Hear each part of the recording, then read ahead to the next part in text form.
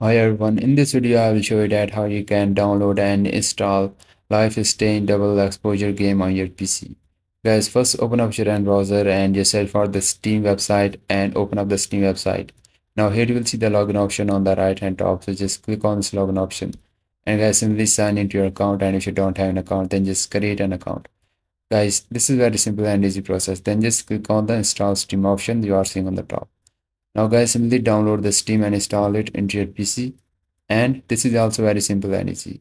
Then just open up the Steam on your PC and then just log into your account you recently created. Then just click on the top search box and just type in the game, which is the Life is Strange, and this game appear on the top, so just open up this Life is Strange game. Now here just scroll down and you will see the option of add to cart. So this game is coming on 29 October, where you can pre-purchase this game. So if you want to pre-purchase this game, just click on the option of add to cart. Now just click on the option of view my cart. Then click on the option of continue to payment.